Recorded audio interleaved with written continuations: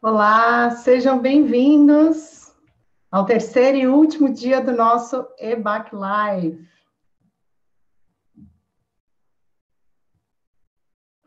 Bom, eu sou Helena Cardoso e hoje nós vamos falar um pouquinho sobre as carreiras em audiovisual e computação gráfica. A nossa conversa hoje vai ser em inglês, que é o único idioma que nós usamos em todas as atividades dos nossos cursos de graduação aqui na Ebac. Para quem ainda não conhece a Ebac, ou já conhece, mas quer saber um pouquinho mais, eu compartilho aqui um vídeo rápido com um pouquinho dos nossos cursos, nossos professores e alunos.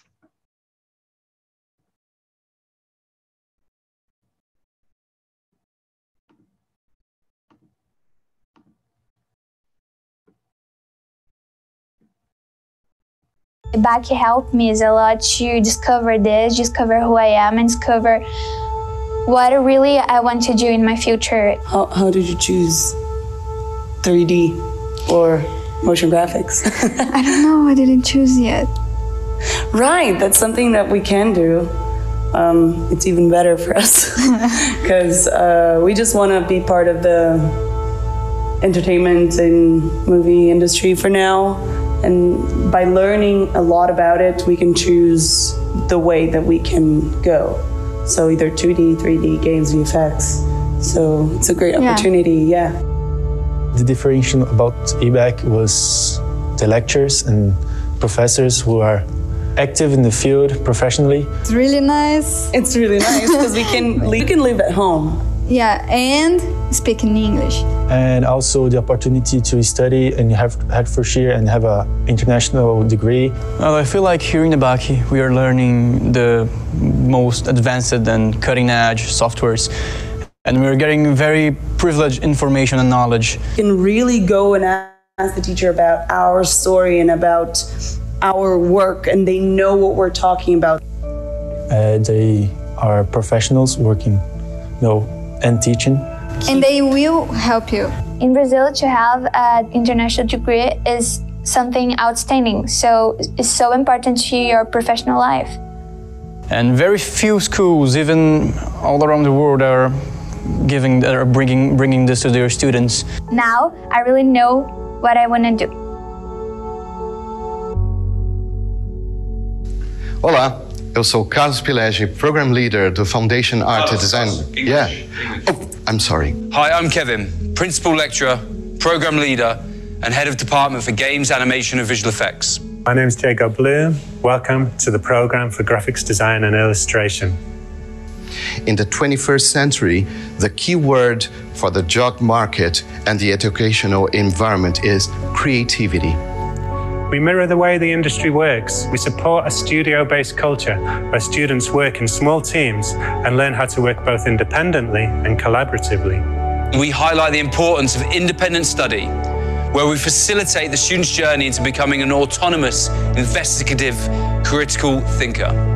We encourage our students to disrupt and rethink their relationship with creativity and with their use of media, both old and new. Creativity is knowing how to use the tools you have to explore ideas and put them into practice. The biggest advantages of studying at Ebac come through the university's strong academic quality, which is paramount to all current and future educational provisions on offer. Specialist art universities are at a critical position in the development of learning and teaching, providing innovative, creative and critical learning environments that help to foster student entrepreneurship and research-linked practice. The school provides students with the opportunity to study in Brazil on a course identical to the one in the United Kingdom. Assured and accredited by the University of Hertfordshire and supported by the close relationships we have with the creative industries. We mimic every aspect of both teaching and learning that UH deploy, or whilst exposing students to some of the greatest minds from industry. Here at Ebac, we prepare creative leaders ready to operate around the world in an increasing competitive market. This is an entirely new model for Brazil, and Ebac's vision for education is very unique. Learning starts from foundation and pre-foundation level, which support our students with strategies to engage with ideas and principles that are shaping the contemporary world. supporting them to become creative practitioners capable of communicating across a wide range of strategies. The efficiency of these methods allows the student to quickly achieve a level of professionalism. Art, tech, animation, video. Through live projects from industry, along with internships and stakeholder feedback on teaching provisions, we help foster the growth of the student's journey and ultimate success in partnership with some of the best facilities globally. Open to the program, to creatively exploring all the different tasks they will be provided with. Open to be influenced by research, to not knowing where the project is going to lead them, and not being too attached to whatever they think they already know and like. This is the way to make the most out of the program and expand their creativity and capabilities as far as they can. Last one. I love Ebac, oh my God! Yeah, brilliant, we'll have that one. At the end.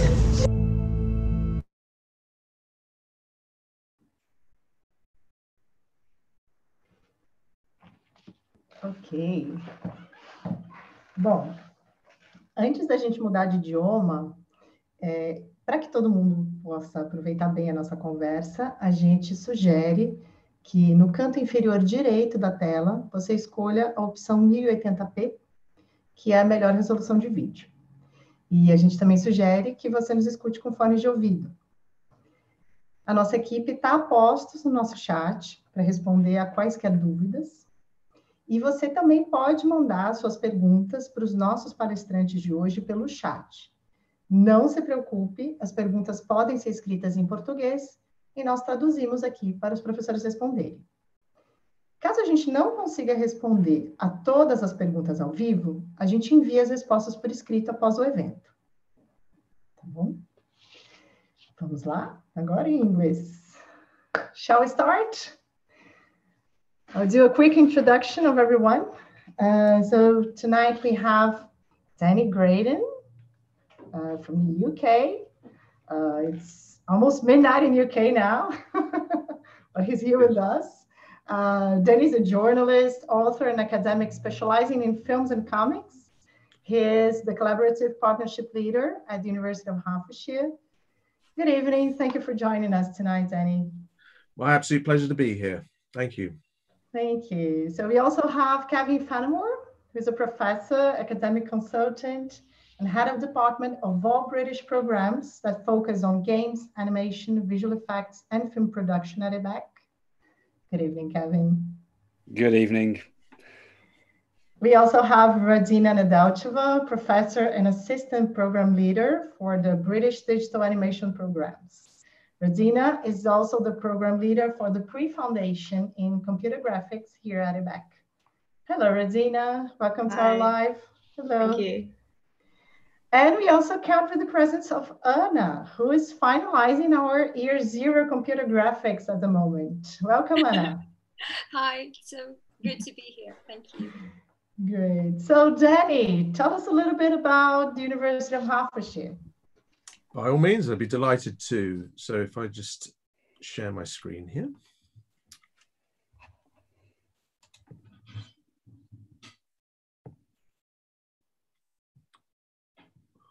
Oh, sorry, 1 second, please.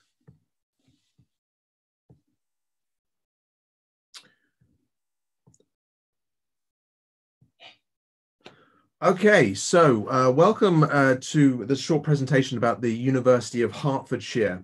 My name is Danny Graydon. I am an academic for screen at the School of Creative Arts at the University of Hertfordshire, where I've now been for 10 years. I've taught on all 4 of the screen degrees and predominantly on the model design and digital animation degree pathways. One of my jobs is as collaborative partnership leader for Ebac in Sao Paulo, of course.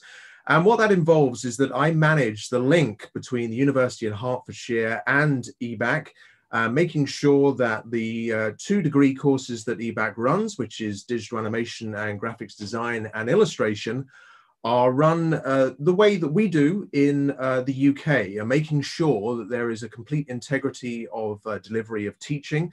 So the course that we run for digital animation, for example, in the UK is exactly the same as the one that students will be receiving in Sao Paulo. To give you an idea about the University of Hertfordshire, it was set up in 1952 as originally the Hatfield Technical College. Hatfield is a town in Hertfordshire about 20 miles north of London. And in 1992, it received university status. And at this point in 2020, University of Hertfordshire is one of the top 100 universities in the UK. There are over 2 campuses. It has world-class facilities, such as sports, entertainment facilities.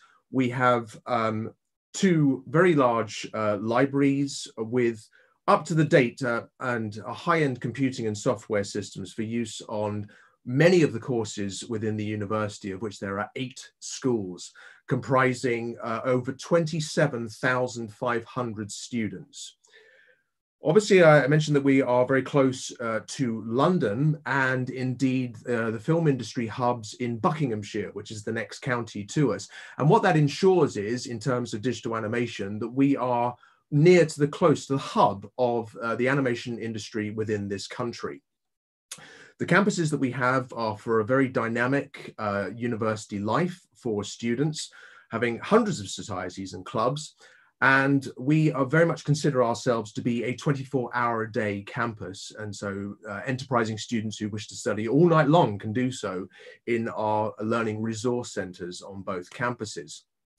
Most importantly, of course, is that 2 years ago, in 2018, we received the Teaching Excellence Framework, the Gold Award for that, which means that we are among the best rated in the country for university higher education teaching. Now, the digital animation program is, we're very proud to say, one of the very best in the world. We have received numerous awards for our work that our students do on a yearly basis. Now, in this degree, for which I've worked on for the past 10 years, we have 4 distinct pathways for 3D, 2D, games art and design, and then VFX for film and television. These courses are practice dominated. So 75% of the course is going to be working on developing your technical and practical skills, such as live drawing, learning specific programs such as Maya and Blender. And 25% of the course is learning about critical and contextual studies. So understanding where the history of your art, where it came from, how it proceeds. And from that, the students can get a very good idea of where their art can go via their own creativity, their own ideas, and really make sure that they are all set for entering the world of employment upon graduation after 3 years with us at the university. We pride ourselves on having a team of lecturers and academics who are very much grounded in significant industry experience. Our practice-based tutors have had extensive 3D and 2D and games experience in television, film, and the games industry, including very, very high-profile works such as The Hobbit, Tintin, the Harry Potter series, Thor, Man of Steel, Doctor Who, many, many different types of projects. And our lecturers are award-winning as well, not only in external industry awards, but also UH-based awards, where we have been nominated for Team of the Year, and a number of us have been nominated and indeed received Tutor of the Year. The student prospects at the University of Hertfordshire on the digital animation degree are very high indeed. Most of our graduates have been employed by over 300 companies worldwide, including such globally esteemed likes as Industrial Light and Magic, Aardman, Disney, Cinesight, Double Negative, and many, many others. And our graduates will have worked while they are with us studying on such high-profile films as Star Wars, Gravity, Inception, Avatar. So you are getting experience on world-class productions while you are with us, and you can expect to enter the industry and be working on such projects immediately. We are very proud that we have gained significant critical acclaim around the world, and in such places as 3D World magazine, we are now routinely acclaimed as one of the very best VFX courses in the world. And indeed, in terms of a games art design, we are currently rated as the best in the world. The rookies, of which we have scored very, very highly in recent years, have placed us as one of the best visual effects schools in the world. And most recently in the rookies for 2020, which the results of which were released a few weeks ago, we were awarded Film of the Year for one of our digital animation works, which we are incredibly proud of. We keep receiving these awards, which is absolutely wonderful and only reaffirms our position on the world stage. And the important thing to remember is that the global reputation that we have accrued over the years is very much shared with Ebac. As the CPL for Ebac, I very much consider that the school is part of the reputation that we have garnered over the years.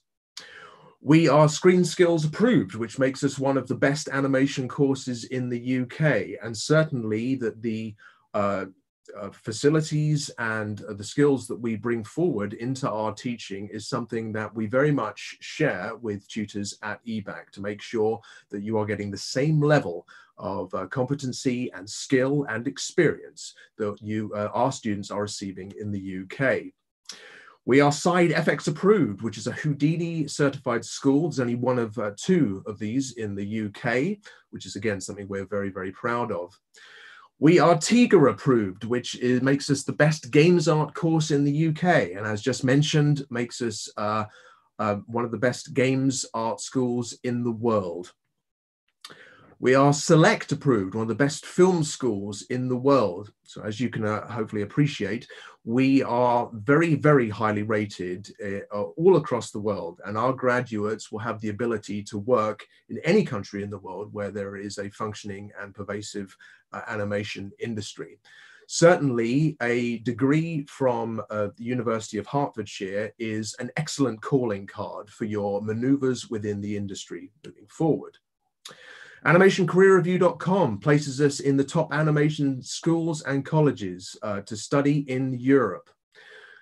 And certainly many industry titans have enormously good things to say about us. We have great contacts with the industry, and they are routinely involved with us and our students, coming to give talks. And John Laws, the head of Art at Frontier, says that the University of Hertfordshire is one of the few universities teaching the correct fundamental skills required by the games industry. You have the right mix of traditional theory and cutting-edge digital art creation, and understand that the tech is a tool rather than the end in itself. I'm impressed.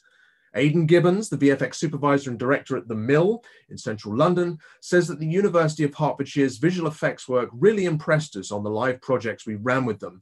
We feel that their students are the ones to watch at graduation time. Our employment rates are high. Typically, courses with Screen Skills accreditation have an average of 30% employment in the animation industry. We typically expect to have between 50 and 60% of our graduates will get hired immediately into the industry, which is twice that rating.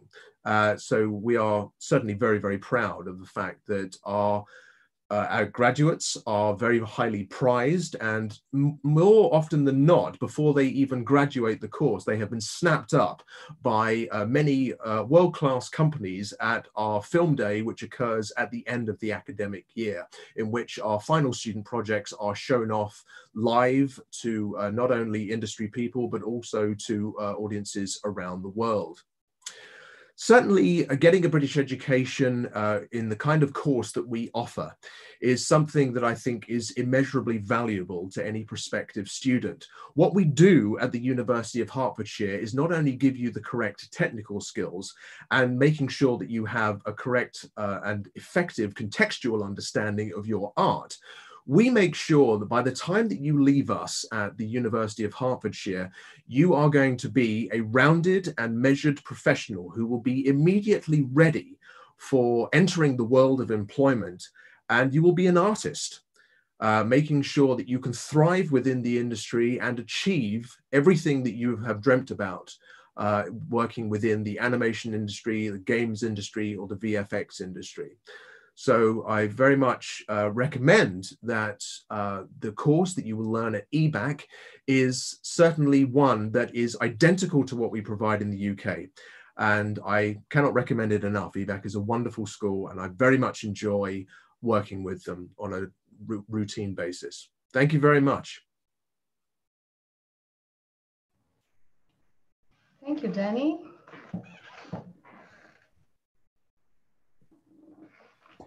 Okay. Thank you. That was awesome. Thank you very much. So, Kevin, Hello. What can prospect students expect from our courses in animation, audiovisual, and games? Well, I'll jump into a PowerPoint in a minute just to outline a number of different things. Obviously, I've been in Brazil for the last 3 years, well, 2.5 years. You know, experienced what Brazil is like. I've experienced what the industry is like. I've connected with all of the production companies, and obviously we still have our links with the UK industry and with all the software providers and all those variables. So yeah, I mean, it's an amazing thing that's going on right now in Brazil. UH are super supportive with everything that we're doing.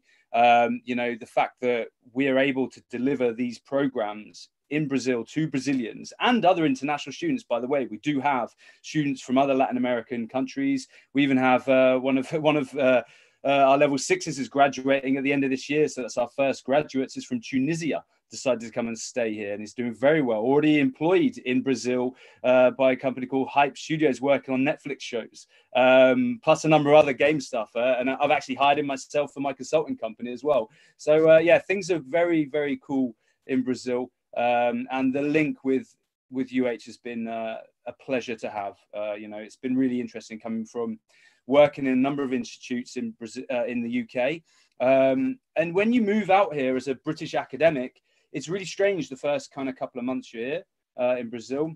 But that link is really supportive, and you kind of feel like you have two homes, Brazil and England, you know, so, and UH especially, you know, so thank you, Danny. And I might be able to skip a couple of my slides, because if you've ever been to come and see me at any open days, you know, I've got a lot to say often. So some cool stuff that was in those slides, and yeah, we'll see what goes on. So let me just share my screen. One moment. Get the right one. There we go.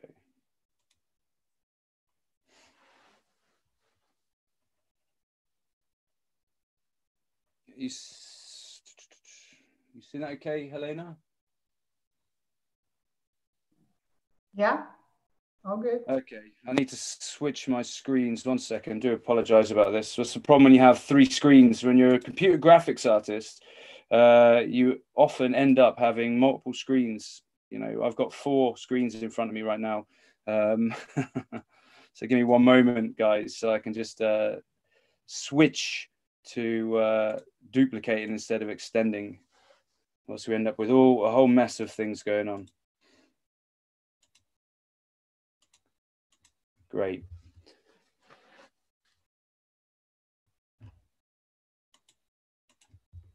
All right, so welcome everybody. I'm Kevin Fenemore, as been introduced by Helena. I kind of run the audiovisual and computer graphics elements to Ebac. So not just the British programs, but also, you know, we've created a lot of other programs that are complementary and sit alongside the British programs, so CPD programs, essentially, continuing professional development courses. So tonight, I'm going to be speaking to you about a number of things, and I'll try to be as quick as possible because we've all got things to do, of course. So I'm going to be speaking about a little bit of industry, both UK and Brazil, education, teaching and learning, research, because that's something that the UK is very strong on, and it informs everything we do within what we teach and what we do. And of course, careers and graduate destinations and some other bits and bobs. So again, I'm Kevin. I'm the head of department for audiovisual and computer graphics. I'm a principal lecturer, I'm a program leader, and I'm an academic consultant. So currently, in terms of academic consulting, I'm also working for a number of other Brazilian universities for business, actually, and creative industries. So some cool stuff going on there. Basically, what I've been doing for my career is graduating students into amazing jobs. This is me at my last university before coming to Brazil, University of Bradford, in my amazing motion capture studio with some amazing students that have gone on to do amazing things and work at some of the most amazing companies globally. And I think that's the word I really want to stress here. This is a global industry. This is not an English industry, a Brazilian industry. What we do is global. You see people and ex-students of mine, you know, traveling around the world, different jobs, different places, and high salaries. So that comes often from, I'd like to say that it'd be nice to say that, you know, I feel that I am responsible for their growth, but realistically, you know, the students all do such an amazing job and they do so well with their projects, they get jobs, but we are the commanders of their education. And that, in my opinion, comes from links with industry. As Danny stated, you know, the links that UH have with the industries in and around London and being so close to London, it's, you know, an amazing thing to have. Since coming to Brazil, I've had to do the same. I've had to change from being somebody in England that's connected to all these different industries and different companies to essentially establishing myself within Brazil. And I've done that, you know. Luckily, I had some great people around me when I first arrived in Brazil. Malu, especially, which is the person on your right, second right in. And this is myself talking at the British Council about games, animation, visual effects, the industries here in Sao Paulo. And on the right is when we invited the guys from Netflix America after the Netflix summit that we were invited to come and speak round table about education, about what their needs are. I obviously had my hair down on that day, sat on a nice little chair in our amazing library. But those are the things that I think are core to creating great courses, to making sure things are fit for purpose. You connect with the industry, you ask questions, you're not scared to think about what's next, you do future scoping. Okay, those are the crucial elements that I feel that I've brought from England to Brazil's market for education, and hopefully helped with our industries. And our industries are vast. I mean, you all know them. You know, it's expansive. You know, there's a lot of money going on, and it's a really fun place to be, whether it's in games, animation, visual effects, film, you know, or all the little other variables that come out of those things. So, you know, and another part of that is having the team there. Every single person we have that teaches for me at Ebac, all of my lovely staff, they are all in industry. They either are working half a week in Ebac and half a week in industry, or they're working in the mornings, or they're coming and doing hours. You know, every single person that teaches is cutting edge and delivering in Brazil. And obviously we have a number of people globally that, you know, Skype in and talk, especially ex-students of mine, you know. But one of the cool things with this industry, I feel, is that it's a creative technical mix. You know, myself, I class myself as more of a scientist than an artist. If you gave me a pencil, I would struggle to give you something good. You know, you give me a computer, you give me some maths, you give me some programming, I'll you know, be able to pull some stuff out of my hat. And I think the industry knows that, and you know, and that's what's been embraced by everybody. And that's, I think, why UH do so well, because they embrace that. For example, every single student that comes in through Ebac has to get a grips with anatomy, even if they are technical, because understanding artistic elements reinforces the technical. Okay, you know, if you want to create something like this, yeah, you can put in a bunch of physics into Houdini, but you still need to be able to texture it. You need the look development. You need the, you know, the lighting to be correct. You know, there's art and technology fused. And one film, I know it's a bit old, guys, but this has always had a special place in my heart for how much art and technology is pushed in Interstellar. You know, if you look at Double Negative, which is you know, a company in London, probably one of the biggest global visual effects companies in the world, they actually have a chief scientist on staff. You know, and they work very closely. And you can go and check this out if you will. TEDx talk by Paul Franklin talking about this. You know, it's reliant upon each other. Art and technology have to coexist. That's the only way that we've got to the place that we're at right now. Okay, but sometimes it's clunky. This is me and some students in my last university. You know, sometimes you have to think outside the box. Luckily, I rock climb, so we managed to rig some stuff out for a Spider-Man shot. But if you look at the actual industry and how things are going, it's not the magic you see when you see a film is down to hard work, ingenuity, and people having a dream and the vision and artistic flair that enables that. Okay, and it must be really hard for the actors, and you know, I'm sure they get used to it. You know, and there's loads of stories of people not being used to it. I know on the Hobbit, Ian McEwan cried because he wasn't used to this kind of acting, apparently. So again, UK, we've been doing this for a long time. We've been educating people, not just in art design, computer graphics, visual effects, etc. But we are extremely old in our education. You know, Oxford, for example, is 200 years older than the Aztecs. That's how long the education, you know, has been going on in England. And you know, we, even though we're such a small island, we represent such a huge hub for research mobility, and citations and etc. So all of us that are academics, we are research active, and we have many innovations that we, you know, adopt, and we're constantly trying to think outside the box and think what's next. But we don't just do this arbitrarily. We're always, everything we do is research informed. Okay, we are constantly trying to evolve our teaching, our learning, and all of our methodologies.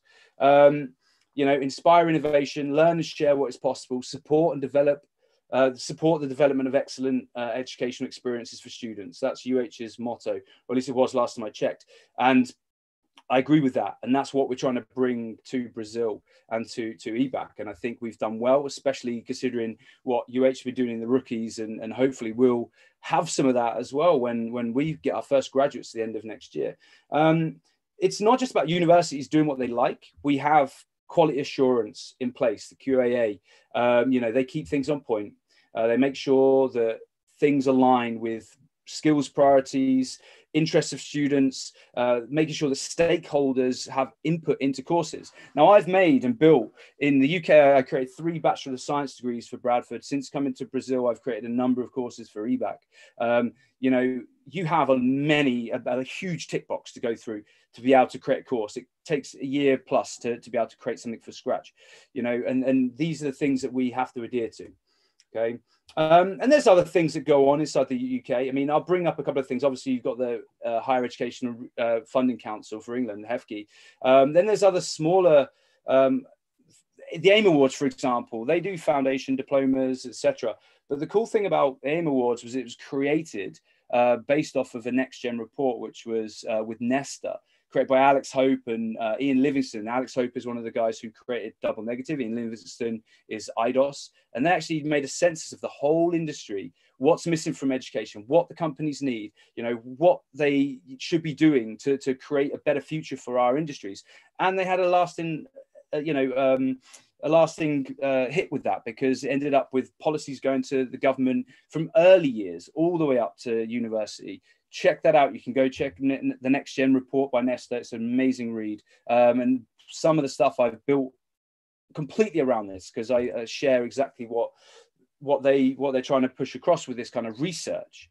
Okay, and it's making the impossible possible by essentially future scoping, identifying gaps, creating education based on the gaps, and then creating the educational platforms. And it's not that it's perfect. You have to go around and around to get it perfect, but we've done that in the UK for many, many years.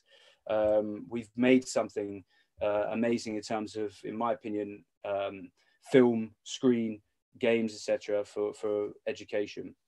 You know, and there's other companies such as Screen Skills, which Danny mentioned earlier. And if you just look at what their 5 strategic points are and see if you disagree with this, you know, enhancing provision, attracting and cultivating talent, driving diversity, building bridges, and professional development. You know, if that doesn't strike me as something that's going to grow an industry and create jobs, I don't know what will. And that's why you'll see that most of the people that are coming through the UK do go to university. They, whether it's undergraduate, postgraduate, or foundation, etc. You know, many that are in industry have been to university and they've reaped what they've sowed for that. Okay.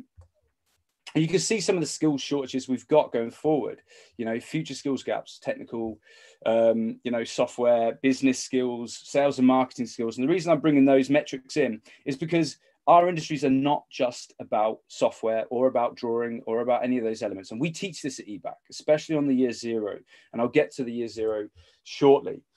What I want to just quickly glance over, because this is the topics that you would literally speak, 2 hours about, Carl Rogers, and you'd speak about Maslow, etc. But we try to make sure that the student is the center of every single classroom, the center of their world. Okay, student-centered learning is by far the best way for people to experience and to learn.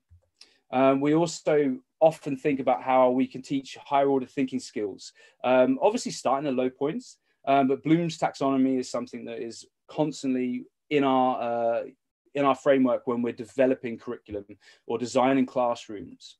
Okay, and of course, if you only tool you have is a hammer, you're going to see everything's a nail. Maslow is another huge element to how we do things. It's all about motivation, placing people in the right area, the right environment. Okay, so making sure things are psychologically good, safe, people belong to a group. There's esteem going around, whether it's esteem that's won or rewarded, or whether it's just looking at portfolios, whether it's even just esteem coming from critique.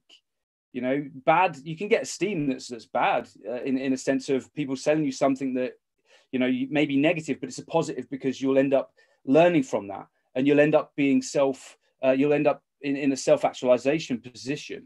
Okay. And it's all about essentially going through these aspects of us being facilitators and potentiators, and trying to get to a stage of autogogy and metagogical elements to teaching and learning. Pedagogy and education, it's great, of course, it's the soul of everything, but we've evolved from that. We don't have students that just sit in a classroom and get told what to do. We try and spark something in them that gets them to be meta-motivational, essentially. Self-directed, interdependent learners. And you'll see that through your study from pre-foundation all the way to year zero to BA. And even on the BA, when you go from level 4 to level 6, which is your 3 years, 4, 5, 6, by the end, you'll be working on a lot of self-directed and interdependent elements to your education, guided by us academics and industry. And essentially it leads to thinking, metacognition, going around and around in circles, but every time you do a circle, you come out as a stronger circle, essentially, because this never ends, and even people like myself and Danny, we're still in this world of metacognition where you're constantly evolving over time and become an independent learner, and when that happens, you'll become problem solvers, you'll be able to think by yourself, your strengths will grow, you'll alleviate weaknesses, effective working effectively with other people. This is the stuff that the industry want, and they're voicing this. They're saying we need people who can do this, and that is what we teach. It's not just about software, hardware, art skills. We teach all of the soft skills alongside it. I want to just glance on Brazil really quickly as well. I've been living in Brazil for 3 years. I love Brazil. I love the people. I've got so many great friends here. The food's amazing, etc. My Portuguese is muito fraco, so sorry I have to speak in English. But there are challenges in Brazil. We all know that. Productivity has not grown that much. Innovation hasn't grown that much. If you look at other BRIC countries, 1.3%, from 1990 to 2018. And I think after the research, this is the McKinsey & Company's Brazilian Digital Report. Again, go check it out. Everything I'm saying is backed up by research, and you can see the metrics. Go read for yourself. But people are spending more time in school, but it's not changing the productivity or the innovation. Okay, so more and more people are spending longer times, but things aren't working out in terms of GDP. And obviously it depends on industries, etc. The other part of that is, though, that very little students from Brazil go abroad. Now, I know a number of Brazilians that are abroad right now studying for masters, etc. But what we've essentially done is, rather than students having to go outside of Brazil, I'm English, so I'm always keeping an eye on the currency exchanges, etc. You know, it's hard to travel outside of Brazil to go study. It's expensive. What we've done is we've enabled students to be able to study British education inside of Sao Paulo, inside of Brazil, and we're doing a very good job of it. It's about adaptive education, essentially. You know, we have great employability in terms of even the students that are currently studying with us are doing well in terms of, you know, jobs. You know, we're making sure that we have the right industry partnerships, and we're helping the students grow. Okay. Because it's a huge industry here, you know, 200,000 creative businesses, 1 million creative jobs. You know, the taxes it's really good for the taxes, 43.7 billion US for the creative economy by 2021. Now, I just need to put that in that was before COVID. So the numbers might change. 8th largest games market, 4.6 annual growth. You know, creativity accounts for 2.64 GDP. Sorry to read the numbers out, but every time I look at these figures, it excites me and it makes me believe that Brazil is a world player. You know, my experience of working with other Brazilian companies on certain things with my consulting, you know, you just have to look at these maps. This is Sao Paulo. You can scroll in, you know, and from where Ebac is, you can throw a stone in any direction. You're going to hit a production company, and we know them all. You know, myself especially, that's what we do. And not just that, our global partners in terms of software, we teach everything that is relevant. And we adapt, you know, even we're even teaching things that no other, you know, not many other universities worldwide are teaching, such as Flix, which is a Foundry product. And we're very lucky with our relationship that they allowed us to have that. You know, it's not something you can literally go onto the website and buy anyway. You know, yeah, come and speak to us and we'll get through all of that. And again, our partnerships, you know, we've got some great partnerships with local companies, global companies. And just to highlight on the research informed teaching, what I mean by that is that, you know, we need to inform our students on how to move around the educational provisions and how to essentially to move forward year by year by year. What a lot of students don't understand before they come to a university platform that's British is that at least a third of your degree will be research. It will be writing. Okay, it will be looking at all the different variables that are around you inside of your space and outside, and how you can bring those into your academic being. Okay, so whether it's led, oriented, tutored, and hopefully eventually research-based learning, where the students are, you know, they learn as researchers, which is essentially what I am and what Danny is and what academics are. You know, we're constantly learning, constantly researching, and we grow from that. You know, and that was something that, you know, I was doing a lot of when I was living in England. That's me messing around with LiDAR scanners. You know, I had great facilities for motion capture. Again, me messing around with different types of capture suits. But, you know, to put it in a play, that might seem really cool or it might seem really fun. You know, getting all these motion capture things you've seen in the film. 2 different types of suits, inertial and camera-based. But what I was mainly doing there was nothing to do with animation.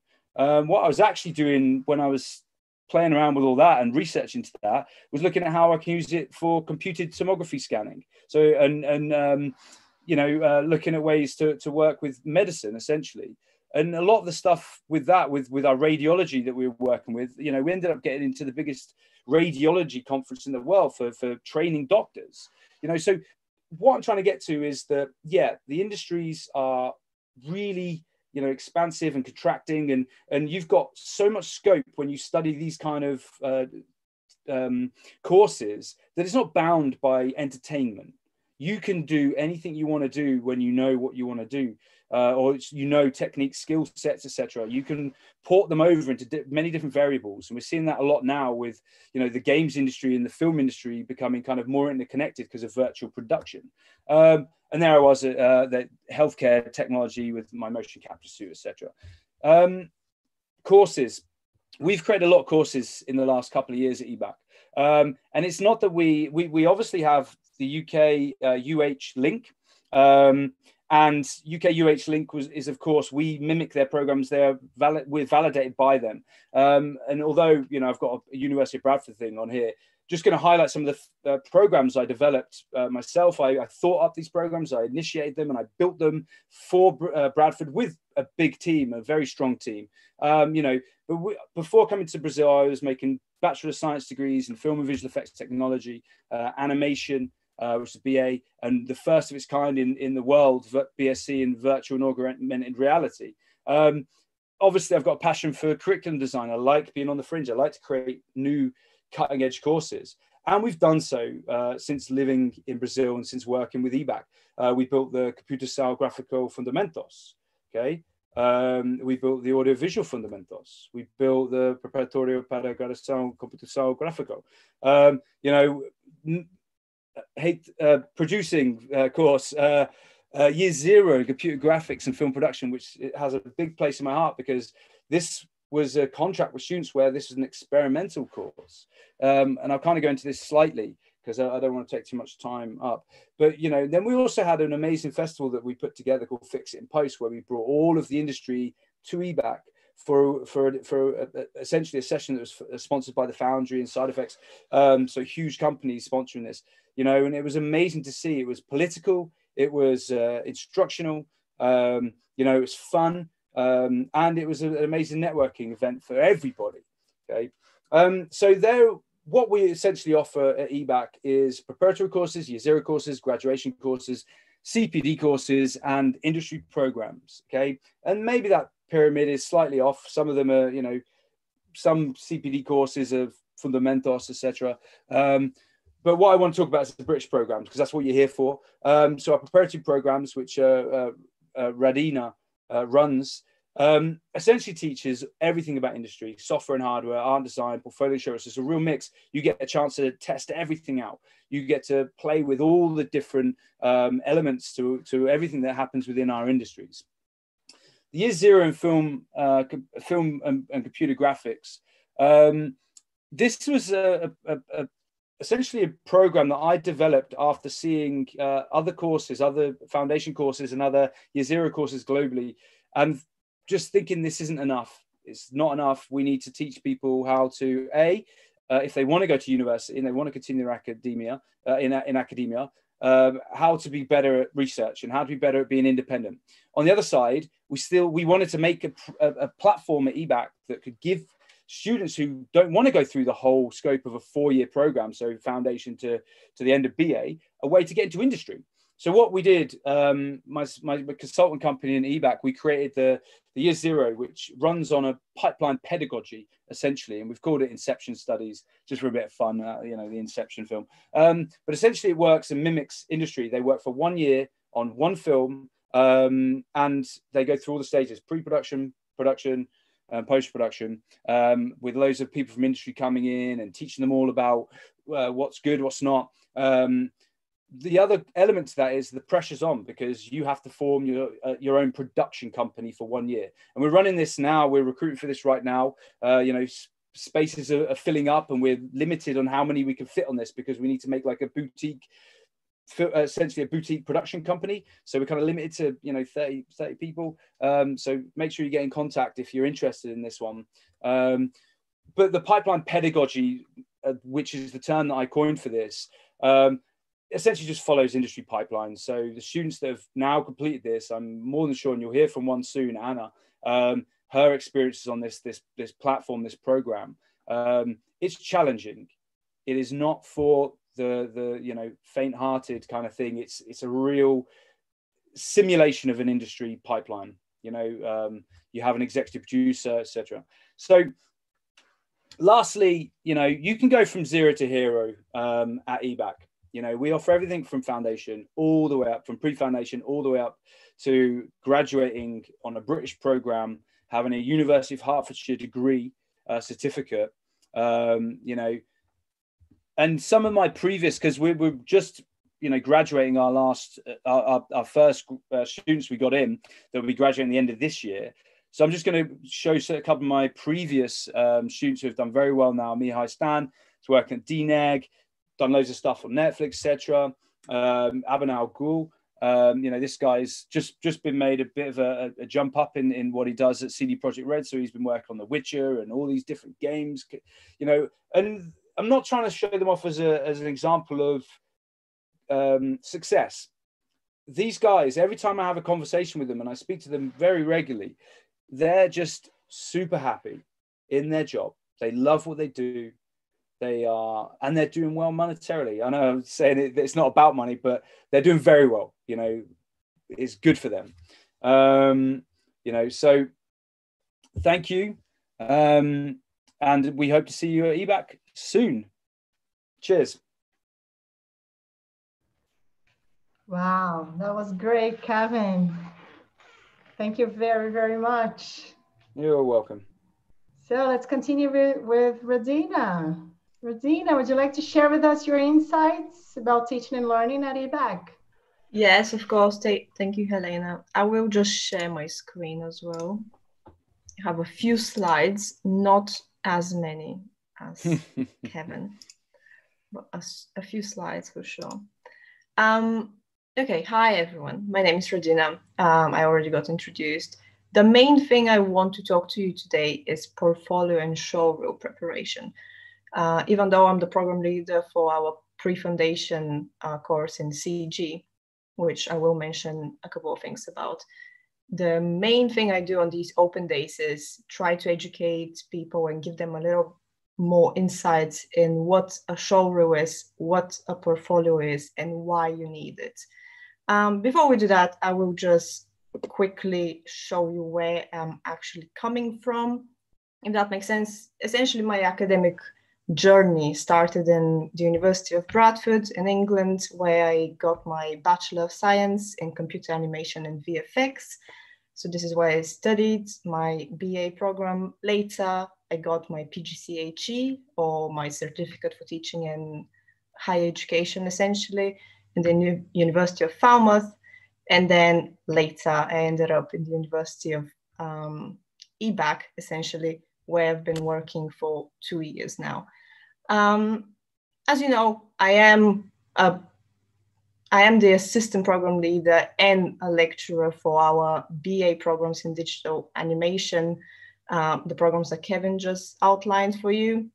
And something very important that you should all know is what you need to enter these programs, which is a showreel and portfolio. Before I actually start outlining these things, I want to share something with you that I'm really proud of. And this is the pre-foundation course that just finished. We run it once a year. It starts in March. It's a five months long course. It just finished. And I just want to share some of the work that my students did in only 5 months. These are students that have never touched any software, any hardware. Most of them are very, very new to this world, and they managed to create this amazing work in only 5 months. So if you are someone who doesn't know where you want to end up, whether you're interested in 2D or 3D or games or VFX, this course is probably one of the best things that you can do in terms of trying out everything and then making up your mind after you get a taste of all of these industries, essentially. Okay, again, you will be able to, if you go to Ebac's website, you will be able to check out the showreels that we have and student work as well. Okay, so portfolio and showreel preparation. These two are very important. They go hand in hand together. And before I show you some examples and some good practices to keep in mind when you're preparing your showreels and portfolios, is to understand why do you need it. Many students coming to open days, they don't realize, why do I need a portfolio? Why do I need a showreel? And essentially, this is your business card. Your portfolio, you will use this to enter any further or higher education. You will use this portfolio to enter jobs in industry. Same with your showreel. It has to be dynamic, it has to be engaging, it has to show your best work. So this is why we put so much effort into helping you create your portfolios and showreels to the best standards to be able to enter into really good jobs in industry after you finish your course. But you also need them to enter our BA courses or year zeros.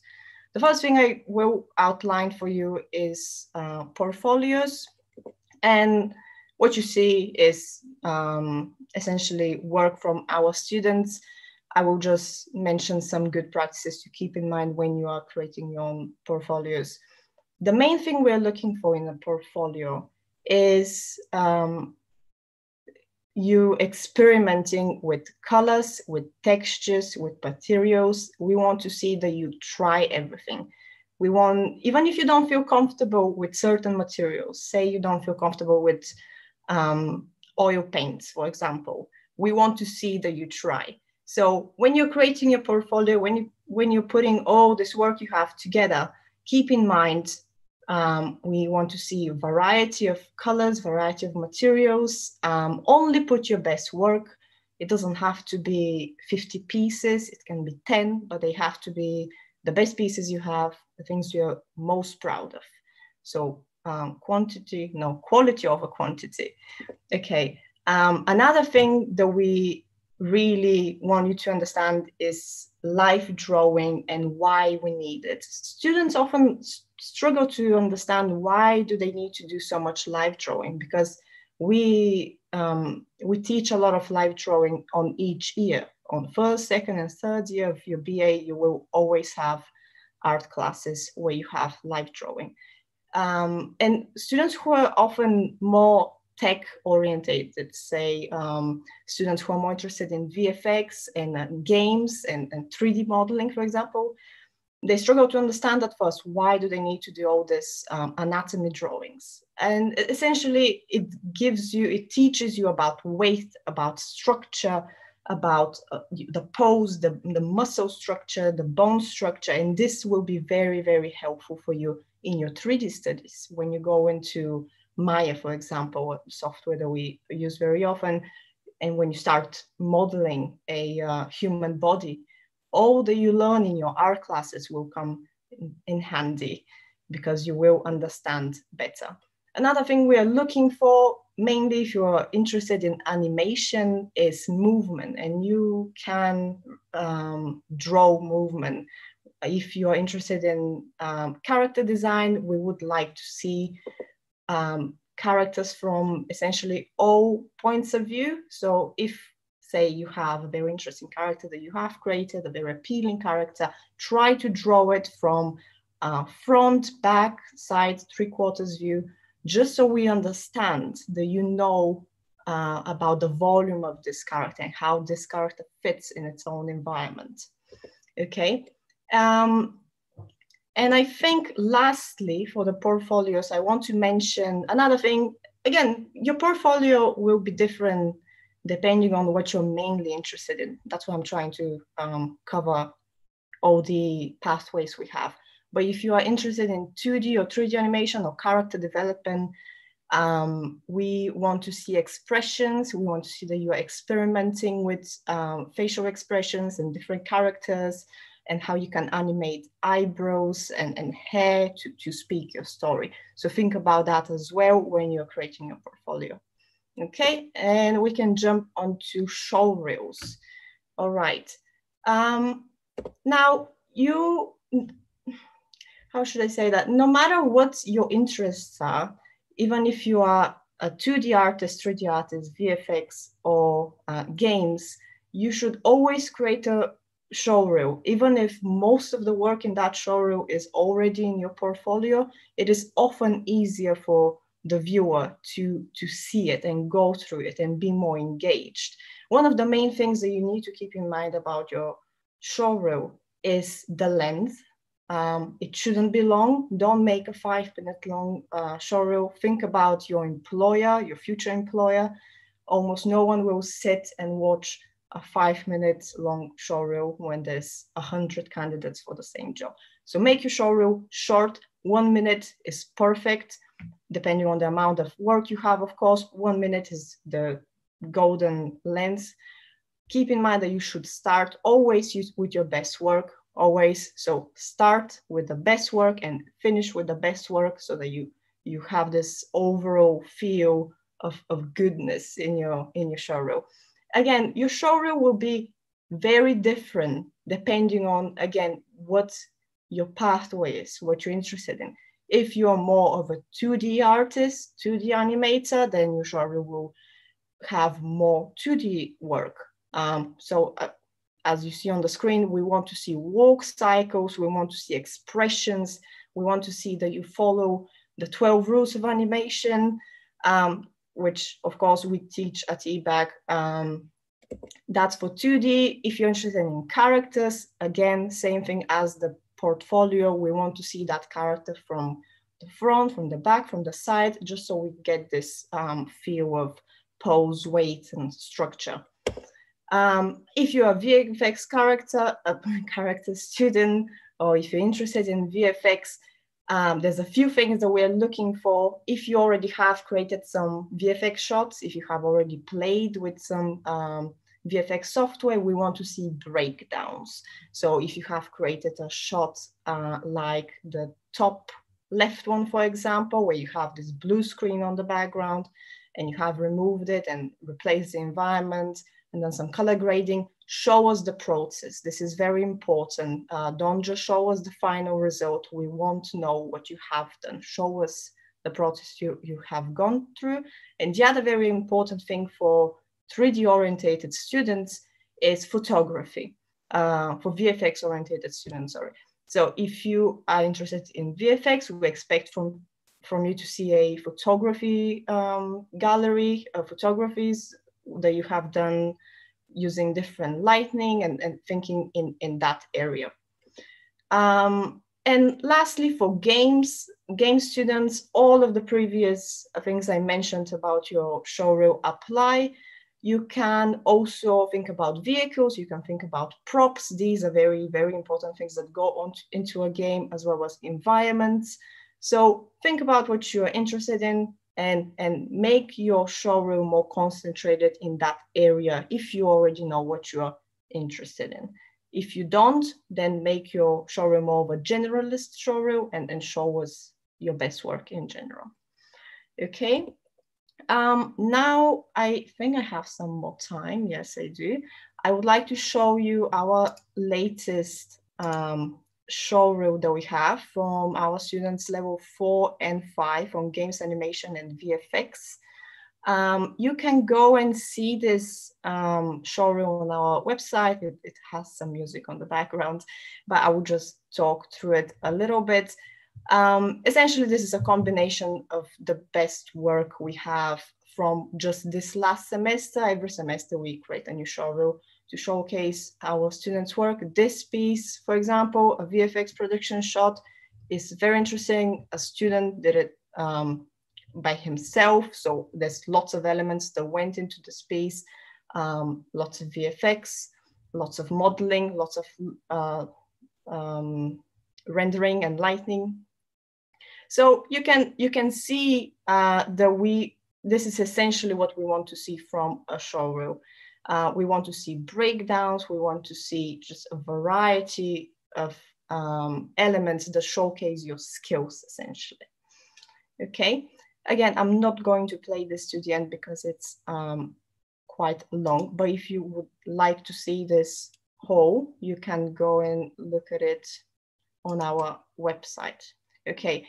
But mainly, I just want to finish with this and say that the showreel and your portfolio is the most important thing that we're looking at when you are applying onto our BA programs and on our Year Zero. So if you're unsure about your showreel and not so sure about your portfolio, don't hesitate to contact us, and we can always have a look and give you advice and give you feedback. And you can always rely on us to tell you how you can improve yourself, okay? We also have a portfolio and showreel course that helps you take your work that you have already done and structure it in a better way, a more presentable way. So you can also look at that. But again, depending on your case, feel free to contact us, contact me, and you will always get some feedback. They will help you a lot. Okay. All right. Thank you. Thank you, Radina. That was great. Beautiful, beautiful stuff. Anna has something to show to us about your latest production, right? In the Year Zero. Yeah, so essentially what I had to do was show my portfolio, and also I wanted to talk like from a student's perspective to future students. So yeah, I'm going to try to share my screen, and if the connection becomes too unstable, I'll have to like shut down my camera. So hopefully everything goes well, but I'm sorry if it doesn't. But yeah. Can you see it? I think it's okay. Yes, it's great. Yes, it's great. Okay, so yeah, my name's Anna, and this is my portfolio. So yeah, I'm so nervous, please don't be gentle. So yeah, this is basically what I did. I kind of separated it into some projects that I'm working on. So this is our Year Zero project. This is a game I'm working on. My 3D creations, my concept art, the illustrations I make, and some studies. So yeah. And some things that I wanted to point out maybe would be that my class was the first Year Zero, but I still consider the course kind of experimental ones. We are going to give feedback to our teachers and to Kevin, to Radi, to try to improve the course to the best that we can. And the Year Zero is a good place to be if you already have a portfolio, but you don't know really what course of the BAs you want to enroll. And if you already finished the pre-foundation, is also a nice place to be at. So I'd also like to point out that I feel from a student's perspective that this course isn't really for everyone, because you gain a lot of freedom and independence. So you have the chance to attend the BA's classes, and you need to have a lot of discipline and keep yourself motivated and be passionate about your work so you don't let yourself go astray, you know? So what I mean by that is that self-sabotage is real. And I feel like it happens to everyone at some point, but you need to make sure that you're communicating with your mates and your teachers so that you are like enjoying Ebac to its fullest and getting what you pay for, you know? But yeah, that's mainly what I wanted to say, I think. And also we had setbacks as a class due to the COVID-19 pandemic.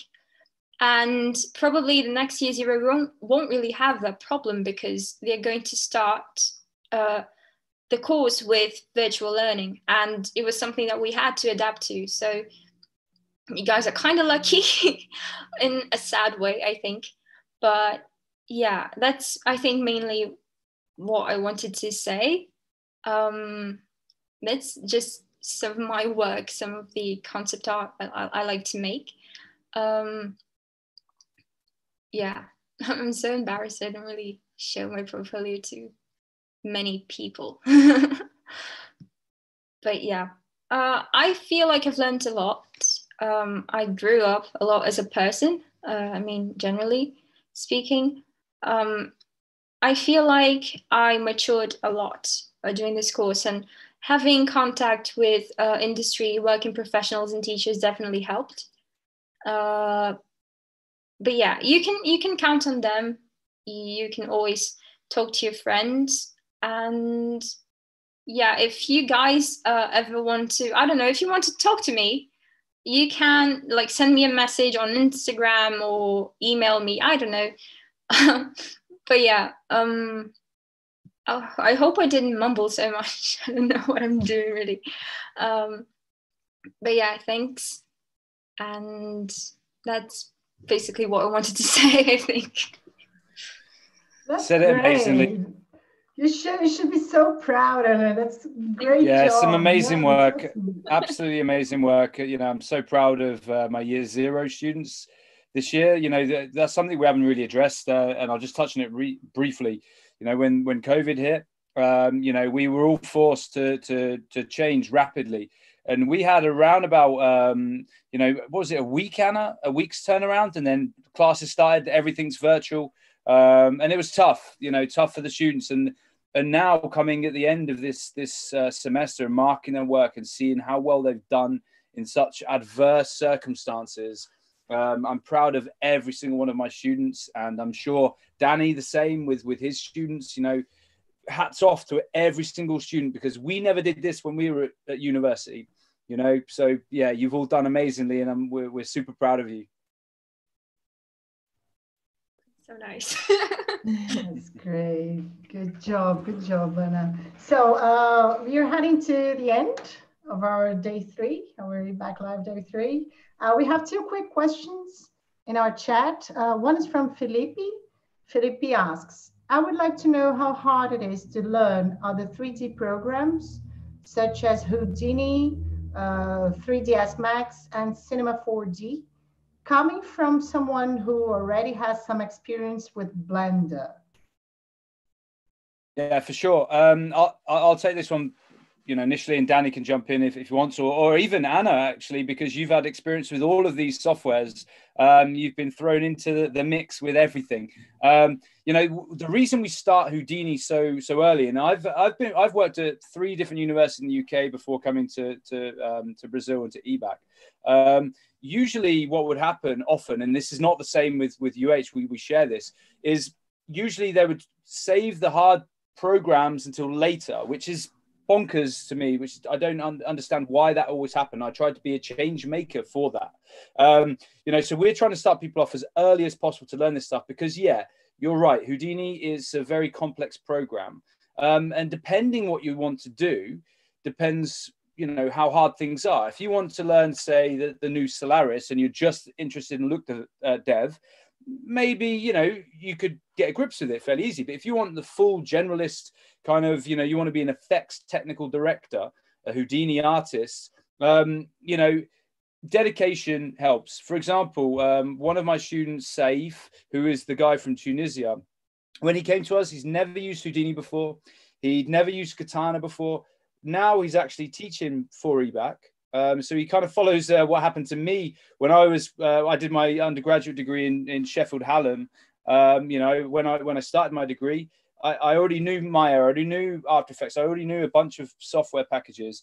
And then when it came to the crunch, I wanted to learn Houdini, I wanted to learn Nuke, because they were the 2 things that I could see becoming the next, you know, evolution of industry. And it paid off, because again, the same kind of thing with Safe, I ended up getting hired by my university to teach these things after spending 3 years learning them myself with instruction manuals and not all these, you know, videos that you see nowadays. So what we do is we make sure that we give you the grips of everything as early as possible, and not just pushing buttons in software. That does not work. If you want to understand Houdini, then you should probably understand some physics. You should probably understand some mathematics as well. And that's that technical side of things. But then if you mix in the artistic side of things within the technical, man, you'll be an amazing Houdini artist. You'll be an amazing technical director. You know, and again, just so that Danny can jump in if he wants, you know, UH are leading the way in terms of what's happening in Britain for those kind of programs, the same way we're leading the way in Latin America for these kind of softwares. You can learn it, and we will help you do that. Yes, I think that it's very important to note that the students that we have, the transformation that they undergo over the space of 3 years, they can come to us and have significant art skills that they've developed personally, and they will be genuinely surprised at where they reach at the end of the degree. And we feel very strongly that, you know, these are very, very technical programs, and they are very challenging, but you sort of have to dive in early, and you are fully supported, and you work with, you know, world-class tutors on, you know, getting to grips with these programs. But more importantly, we make sure that we are very observant of what's going on in the industry. So we make sure that we are completely up to date with what's being used in the industry. So you're not learning for a period of 3 years and then you suddenly go into the industry and you're out of date. We routinely, constantly calibrate the course to that. And I think that, you know, if you're willing to sort of trust in the constant help that you're going to get and embrace the challenge of doing so, then I think you'll really surprise yourself by what you will learn and how you are able to focus your creativity accordingly. And Anna, what was your thoughts on that? Because you deep dived in. I remember you on your first day. You know, it's like a happy parent when their you know, kid goes to school, but the opposite. You know, what was your thoughts on you know, jumping into these really technical programs and you know, being thrown in the deep end essentially? Well, it was complicated to say the least. I mean, you guys saw most of my portfolio is actually kind of drawing. That's because I had never seen a 3D software like this time last year. Like the first contact I ever had with 3D was when I went to a class with Hafavi about Maya. And yeah, I feel like maybe I should have studied it more. But like, for example, you mentioned Houdini. Not good at it. I suck at Houdini. No, but you're good at ZBrush though, aren't you? Yeah, ZBrush is cute. But yeah, I think and that's the thing. Yeah, sorry. It has a lot to do with what you like to do. I mean, I'd rather learn very well how to model something, you know, how to model characters. It's more like artistically driven, you know. And I feel like Houdini is very technical, and I'm not very. I don't know if I'm that type of person, you know. But I mean, you have to learn it at some point because it kind of helps. I mean, UV unwrapping is way easier on Houdini than it is on Maya, and it saves you a lot of time, you know. That's, for example. So yeah. Yeah, I see, think it's interesting. What Anna is saying, like she didn't have much experience and now she's just learning, because that has everything to do with the next question. There's a question from Rafaela. She's saying, I want to study at Ebac, but I developed interest in the whole creative industry recently. So my portfolio doesn't have works with different textures or materials. What would you recommend me? So, well, there's a number of things. Obviously, I'm very accessible, as are all of our teaching staff and Ebac. We are accessible. You know, if you just speak to Ebac, you can get a call with me within a couple of days, dependent on, you know, many variables, but usually it's like, you know, 2 days you can be on a call with me. I can assess your portfolio. I can give you advice. We're not going to just turn our noses up and say no to somebody. We have standards, of course, very high standard, just like UH. Obviously, we're kind of, you know, have to as we're accredited by UH, and their standards are very high. So, but what I mean is we can give you the best advice rather than wondering by yourself, am I good enough? What's my portfolio like? I don't know what to do.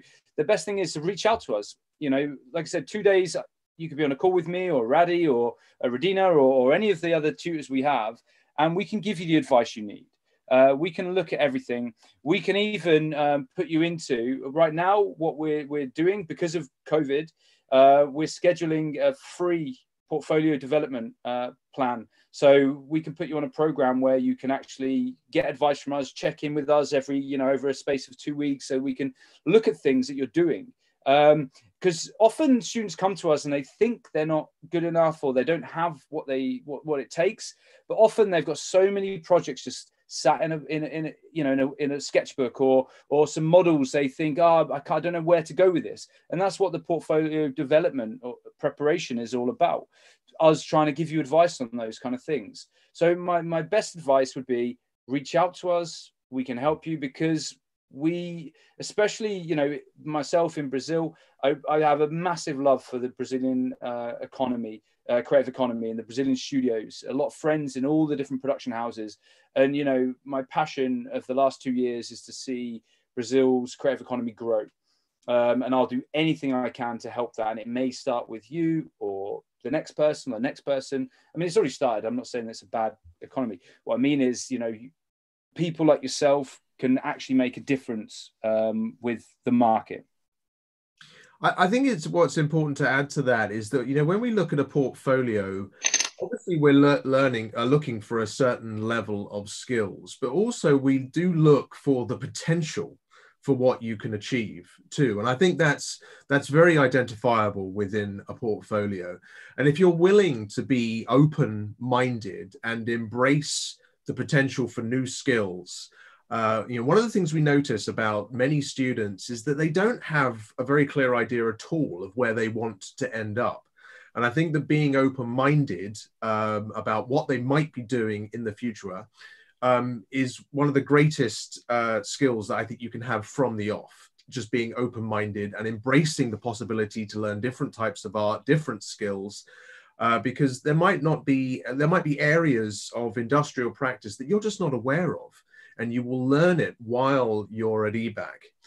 And I think that, you know, don't do yourself down by thinking that your portfolio is not good enough. Just always focus on, you know, what you might be able to do, and you know, dedicate yourself to that. And I think that you'll become a very attractive proposition to Ebac. Just like Anna. Exactly. So happy to get you on level 4. All right, guys, thank you very much. Unfortunately, we have to finish. I'll just share with our audience the last round of our 6 different BA programs by the University of Hertfordshire that we offer here at Ebac. And of course, as we mentioned before, you don't take a vestibular, but you have to present your portfolio in an interview. And we are, as Kevin just said, more than happy to help you with a portfolio for that. And if you still have questions and doubts, please contact our team. Thank you very much. It was a pleasure listening to you all tonight. Thank you, Danny, Kevin, Radina, Anna. Always fun. Great. Thank you. Thanks to all the audience for spending these 3 evenings with us. And see you on our next Ebac Live. Thank you, guys. Good night, everyone. Ciao, ciao. Ciao. Boa noite.